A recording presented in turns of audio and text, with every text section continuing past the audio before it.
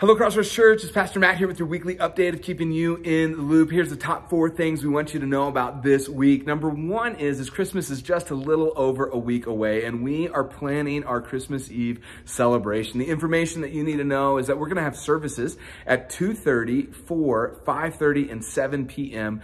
on Christmas Eve. Now, what we would love for you to do is just take a quick moment, click the link below. That'll take you to a registration page, and you can register your friend, your family, your coworkers, who's ever coming with you that Christmas Eve. We're asking you to do this so that we can make sure that we have enough space for everybody who wants to attend our services. And so if you could do that, that would be a great, great help.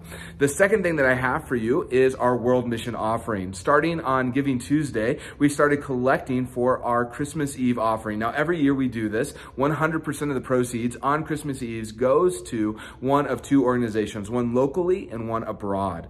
The local organization that we've chosen this year is Young Life, and we are supporting their summer ministry camps. We're excited to be able to do this. They're one of our partners in our community center.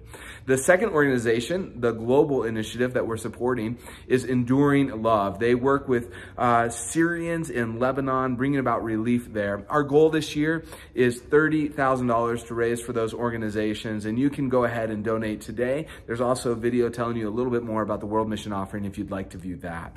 The third thing that I have for you is really just a thank you.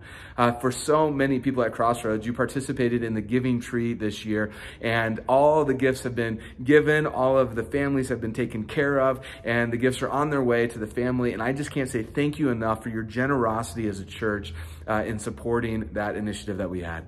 The fourth and final thing that I have for you is our Christmas devotional is in full swing. If you haven't checked it out yet, I would encourage you to do that. You can do so on the website. You can subscribe to it via email, or you can go to any one of our social medias and it's listed there as well. It's not too late for you to engage spiritually this Christmas season. That's all I have for you this week. Hopefully, you're having a great week as we barrel towards Christmas and the grand celebration of our Lord Jesus coming into this world. All of this information and so much more you can find at crossroadsabc.com. We'll see you soon.